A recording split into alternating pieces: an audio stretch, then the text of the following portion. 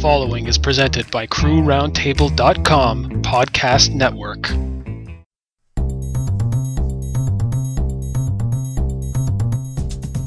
Welcome to Crew Roundtable Bites. Food for your mind. Recorded live to tape. No edits. Real, raw, and reasonable. This is Crew Roundtable Bites.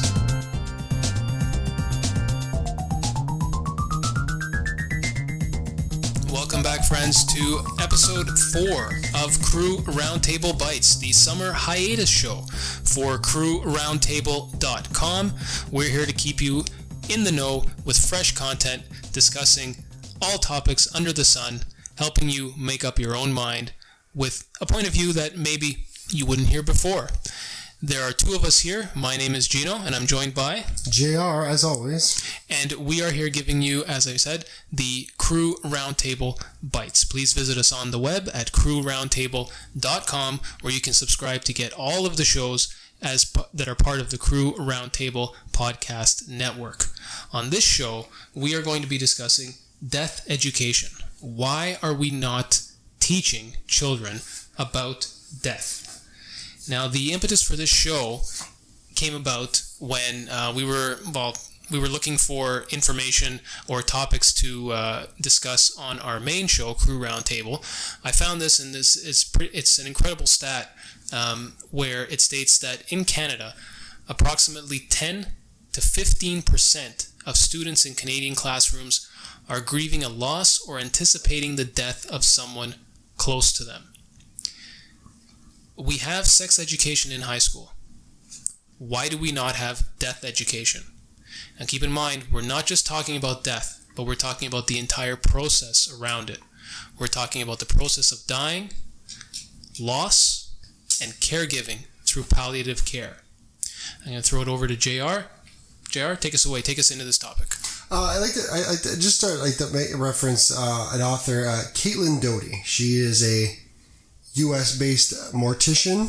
She had a very popular YouTube channel called Ask a Mortician, where where she answered questions she was emailed about the death process, the embalming process, prepping them, everything about the funeral rites and stuff like that.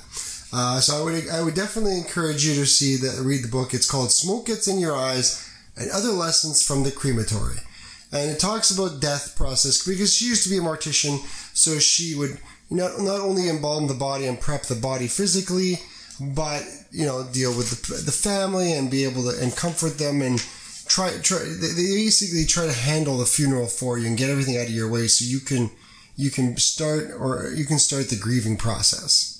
And the book talks about just this process, the fact that we've gotten death for us has now become a rarity and is almost exclusively, for the most part, it's depending on what aspect of the population. The majority of deaths come from old age, and which is different from how things used to be maybe 300 years ago, where death was very commonplace. People died, infant mortality was very high, disease was very common. The average age, and this is something I was discussing with Gino earlier. Average age and life expectancy are two different things. The average age is simply a mathematical average of everyone who died. 200-300 years ago, infant mortality, there was a good percentage that you would die as a child before your first birthday. There was a high rate that a child was going to catch some disease and die, but once surviving the first few years, barring any accident, there was a good chance that you'd end up surviving to 70 or 80. So you average those two extremes and you end up with an average age of 30, 35, 40. That's the reason why even in the developed countries in the West, the first birthday is still like the whiz-bang, it's revered. Everyone goes out birthday, because you still have that idea in our collective memory of they needed to make it to that first year. Now it's more if you can be born we have very low infant mortality rates. So now it's just the hurdle is being born.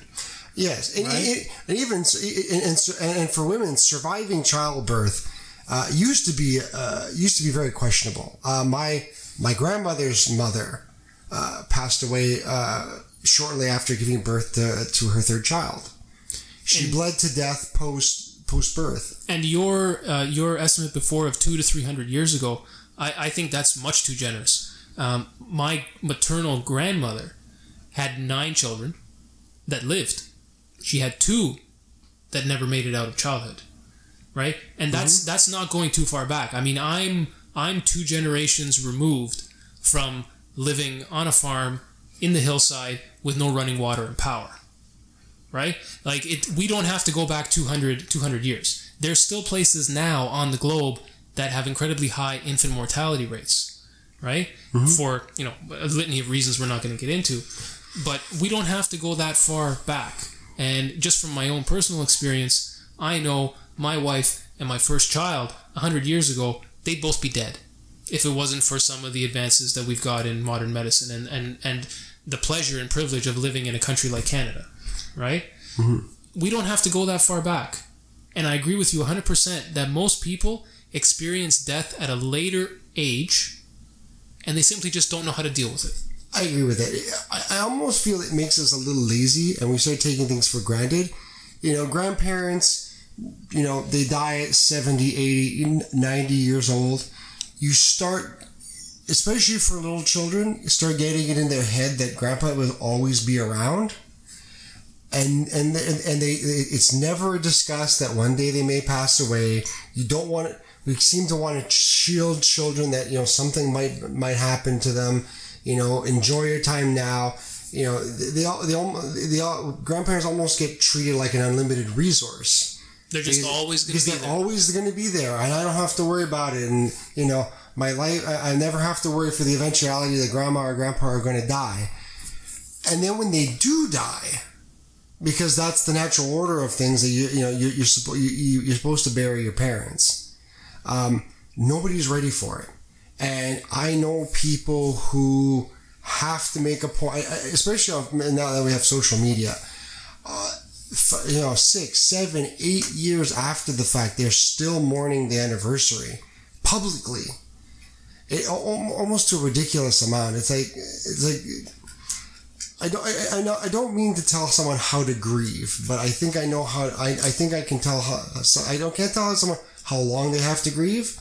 But I think I can make an expectation of how publicly you can keep grieving. Well, it isn't also the length of grieving. Isn't that part of this education process? Because yes, there is a grief process, but you can't be stuck in an eternal spiral of grieving someone who passed on.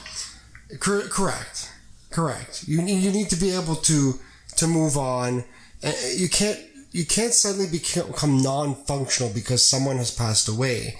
I mean, especially if this was an older person who you weren't dependent on. If you're someone younger and they were more integrated into your life, it's different. So like a spouse who you're not expecting who passed away at a time you weren't expecting them to. But like a parent who dies of old age, natural causes, should be grieved with the appropriate amount, with the appropriate appropriate amount of grief. And we just don't know how to do that anymore. Death has really been at the back of our mind. We go to a funeral every once in a while, and that's it. But nobody really wants to think about what happens, and even to the point where even children are even shielded from pet deaths. I'm sure we've all heard the adage about the dog that went to the farm. Meanwhile it actually passed away, but they can't tell the child that we brought him to a farm. Or so I might be a terrible parent then, because I remember on Sesame Street when Mr. Hooper died. Oh yeah, that was a big one. Right? And they did not shy away from it. So Sesame Street is, you're looking at they're what would you say? Kids that watch that show are what, 4 to 10 roughly? Probably even in that age. A variety of ages. Right, but we don't have infants watching Sesame Street, and we don't really have adolescents watching Sesame Street, right? True, and let's not forget, Big Bird on that show is perpetually 8 years old. Perpetually 8 years old, correct. They did not shy away from Mr. Hooper's death. They didn't just replace him with a new Mr. Hooper. He didn't move away. They were told he died. And that was a big decision. That was huge. They waited 2 or 3 weeks making that decision. It's almost a case study on how much work they had to do. Because Sesame Street has a lot of child psychologists on staff. They do a lot of child study groups. Just not to diverge too far, but as one example, the reason they decided to make, there was a long-running joke in Sesame Street where Big Bird's best friend, the Snuffleupagus, who was an elephant, a brown mammoth-like character, would never be seen by the grown-ups. The kids would see him, Big Bird would see him, but he would always walk away or be shielded or be blocked from view every time a grown-up showed up. Really? I don't remember that at all. I remember that. I do remember that. Yeah. It was a running joke that, I just missed him. Oh, okay.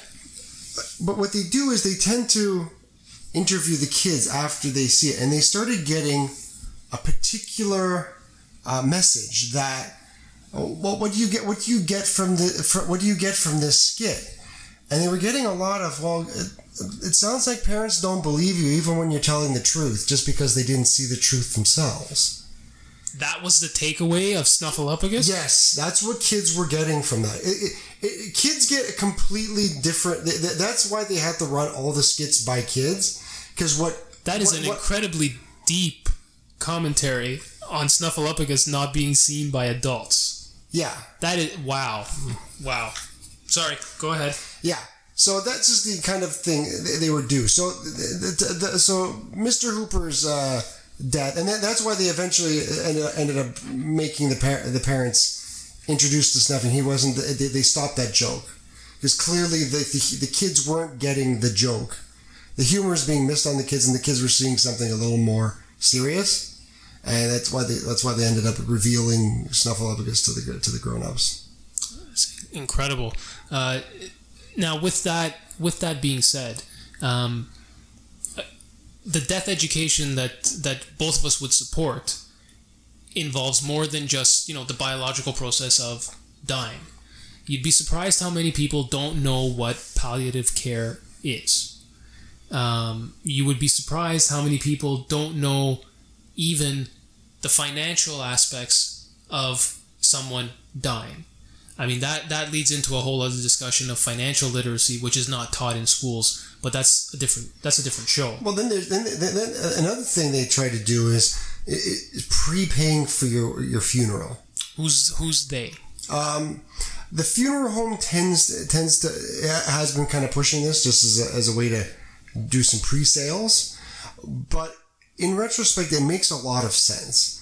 It's basically instead of waiting for you to die and then expecting your loved ones to make funeral arrangements, down to how long do you want to view them for? Where's the funeral plot? What kind of headstone do you want? All the nitty gritty. To make those decisions at a time when you're still trying to recover from the death of a loved one is challenging. Now Gino and I are Italian, so the death process, the funeral process for us is a more elongated process. Oh, it takes place while they're still alive. Well, no, it's like a point of pride. Whereas saying, I went and I bought my plot. For example, in the Jewish and Islamic faiths, those religions were founded at a time in a very hot climate, in a time where a dead body lying around in very hot conditions meant disease was coming very quickly. You could not have a body just lying around because that was going to cause problems for the entire village. So death rituals in Jewish and Islamic faiths are very quick. person is buried within 24 hours. There's no embalming. There's no fancy schmancy coffins. There's no like extra reinforced with headlights and anodized metal. They're in a box. They're wrapped up and they're buried right away. Just as a matter of practicality. It started as a practicality and hasn't changed in the 2,000 or 3,000 years since it was established. Whereas the Catholic faith is slightly different. It's been modernized through its exposure with Europe, and it usually takes place over 2 to 3 days. The body's usually embalmed. That's most Christian faiths, that they embalm the body. They keep them refrigerated. They're shown they're shown 2 or 3 days for people to come in and make their peace, and then there's a funeral. And the next big movement is to not only just plan your funeral, but to pay for it in advance, because funerals are fairly expensive. Coffins themselves can go for $5,000 or $6,000. I think funeral in general costs anywhere between $15,000 to $20,000. So and then on top of the hardship of having to do that planning, it's something people aren't equipped to deal with, because the discussion doesn't take place. Parents either don't want to talk about it, or the kids don't want to hear about their parents talking about death. There's many scenarios where parents repeatedly try to have this conversation with their kid, and the kids are like, "Oh, I just can't picture. I just can't think of you dying and not being here. I don't want to talk about it." And then when the whole funeral's in disarray because plans didn't get transferred over. Plans were not discussed. There is a practical component to planning a funeral. There are medical components, so you have people who might have living wills. You have the psychological component of the people who are still living after, which we've already touched on a couple of them. How long should you be grieving someone? It might sound like a totally ridiculous question, but the example you brought up at the beginning, it depends on the closeness that you had to the person. It depends on how big a factor they were in your life. There are people who will sometimes grieve their pets more than they grieve people, right? Yeah. Like there is not a monopoly on death education for just the death of people, right? Which is why something like this should be explored. You have to give people some heads up on what is coming and what they can expect, because it is coming. It's coming for everyone. And death shouldn't be painted as always being wrong. Dying is not evil. It's not the result of an evil. It's not wrong. It's sad and it's painful, but it doesn't just because it's sad and painful doesn't make it wrong. Children being killed by a car is probably, I guess the timing and the quote unquote appropriateness of the death. I would imagine an old person, passing away in their sleep is a little more appropriate than, some kid getting mowed down by a car because the kid chased a ball into the street. That's more of a untimely and gruesome death, as opposed to more of a peaceful death that, one person who's just reached the end of their life and their body has just shut down on them. You mentioned the natural order. Of course, there are differences between, children should expect to bury their parents. Yes. Parents should never expect to bury their children. Correct. And then, taken to an extreme example,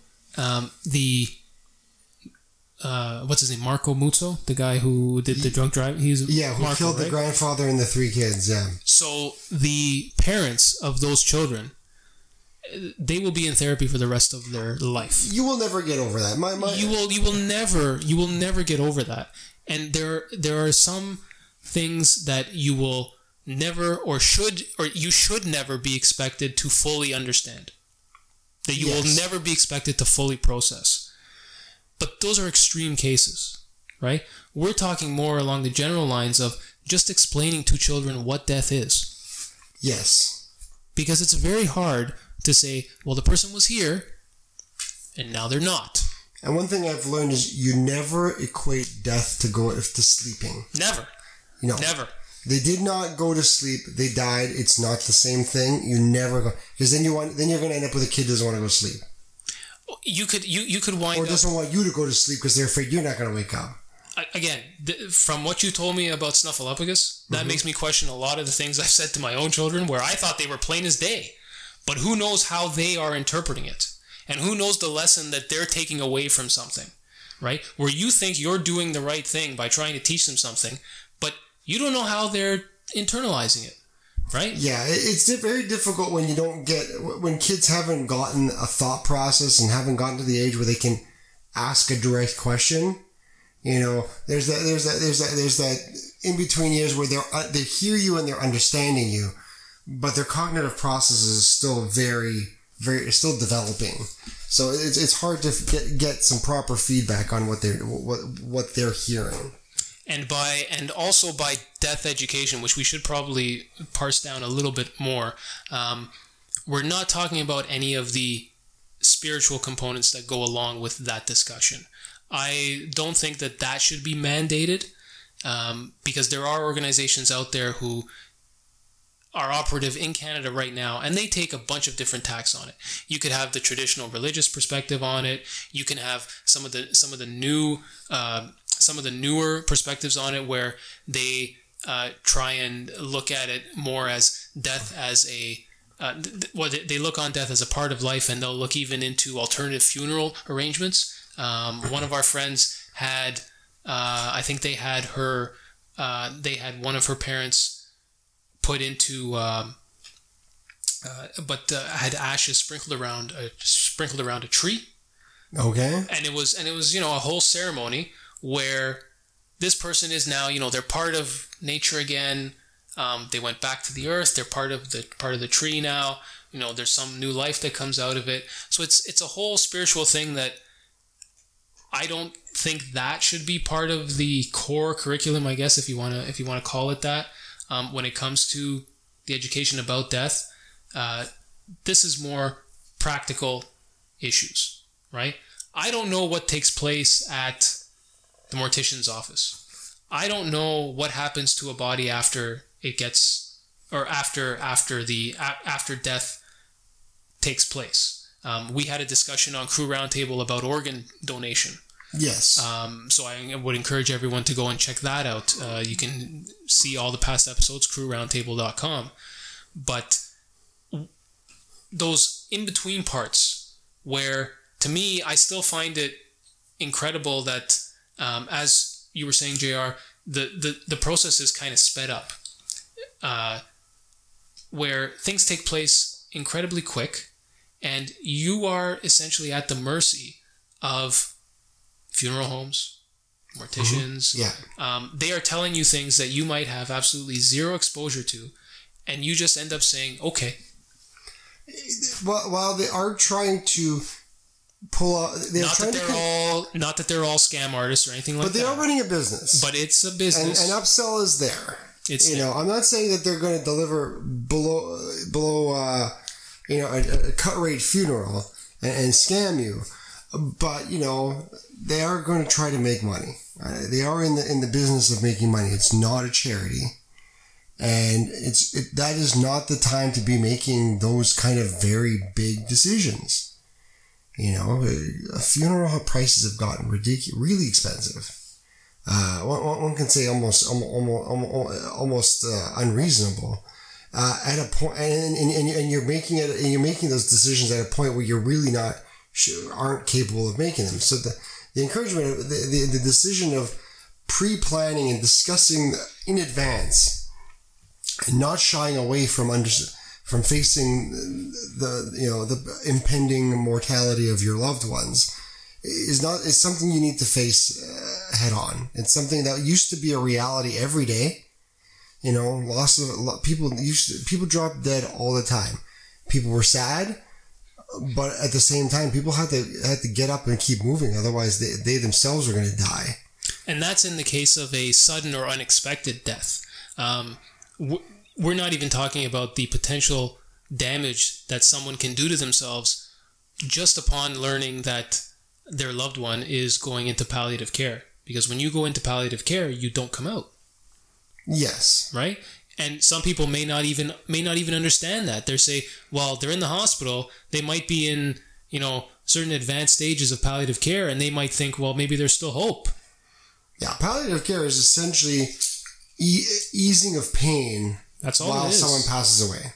It's just comfort. It's just a comfortable death for the patients. Right, and there's no reason why someone should be exposed to the words palliative care the day before someone goes into palliative care, because that is, I think that's a disservice to that person who has no idea of what is about to take place.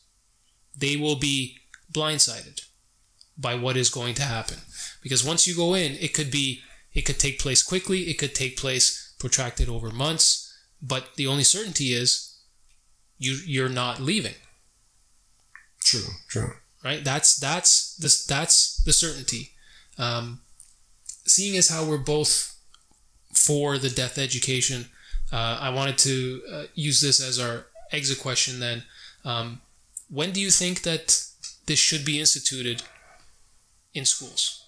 Because right now it's not. I think it should be. I think it should be part of the curriculum. Mm-hmm. When do you think would be the right age to do it? Kids can experience loss at any age. I think, like the sex education, they should start it as soon as possible. Understanding what it's like, what things are like to die. I mean, you shouldn't. Delaying it does a disservice to children, and if you're delaying it because you're afraid to handle the hard topics with your kids, because they're going to be upset, and because they're going to be sad, because they're going to be crying, it does a disservice to your children. Sometimes you need to be sad. It is a sad topic.